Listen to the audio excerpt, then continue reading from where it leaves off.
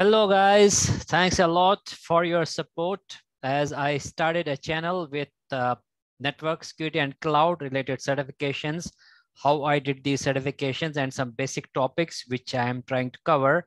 So I'm very happy that I got more than 100 subscribers. So I am expecting more to come and discuss with me about these things. So if you have any questions, you can comment on my videos. If you want me to make a video on any of the certifications, yes, I will surely do that.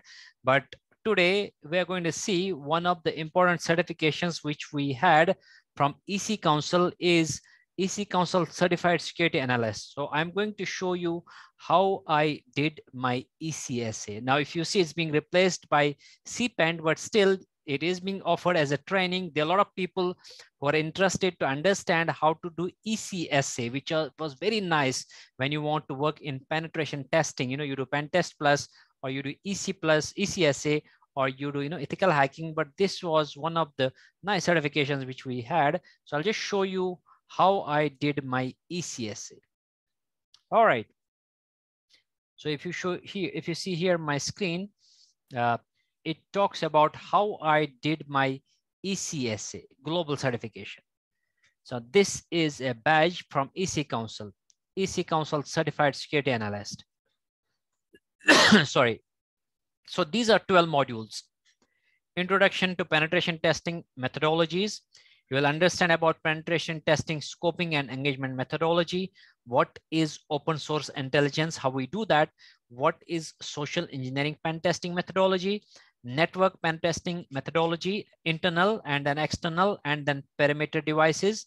Then you got web application pen testing, database pen testing, wireless pen testing, cloud pen testing, and report writing. So this is very important. We follow some standard when we need to get started with penetration testing. So we understand what are the different contracts which we'll be signing before we do the penetration testing. Yes, now depending on the environment, but mostly you'll be doing network penetration testing, you'll be doing database, wireless, cloud, and we need to understand how to write that report. So there's a brochure which is available here. I will include that in description, so it will be helpful for anyone who is interested to go for this certification. So 12 modules.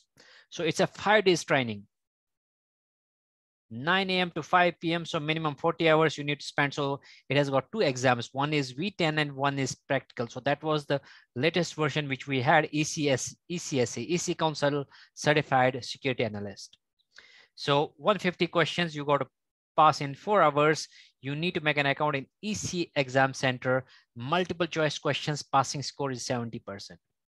Now, you also need to make an account in Aspen portal to download this content, because you need to go through the PDF which will be provided by EC Council. You can purchase their lab to do the practice. So this is for practical. Once you do for this V10, then you go for the practical exam. So there'll be 8 challenges which you need to do in 12 hours in iLab.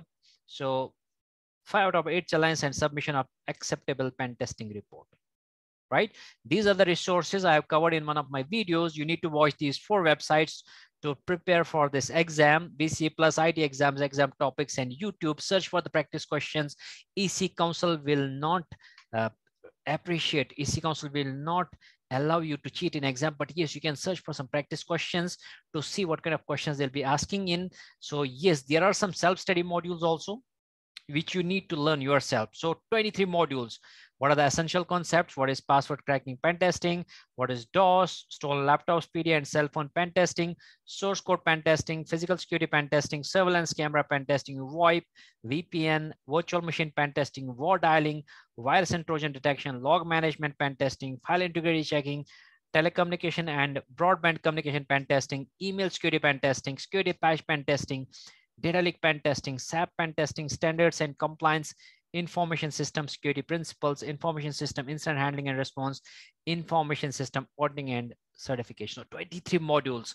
So you will go through the training where the trainer is going to explain you all these topics with the lab. And these are some self-study modules for you to go in detail to understand about these things. If you are done ethical hacking, security plus, it will be easy, but yes, this is recommended.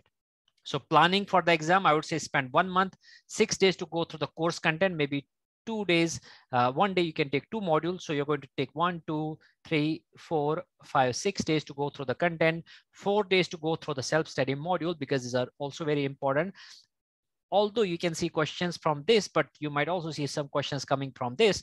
So it is recommended that you go through these self-study modules also. 6 days to go through the lab, very interesting labs, and 3 days to go through the practice questions. So 1 month is the minimum time you need to spend. So this is important about ECSA, EC Council Certified Security Analyst, one of the most important certifications which we had. Or else you can also attend the training for ECSA.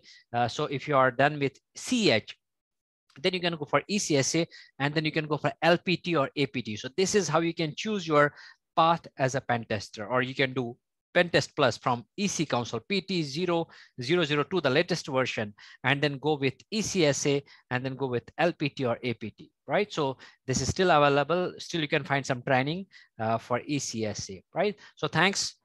Please do keep support, like, subscribe to my channel, keep supporting, and I'll come up with some other videos. So till then, see you. Thanks a lot.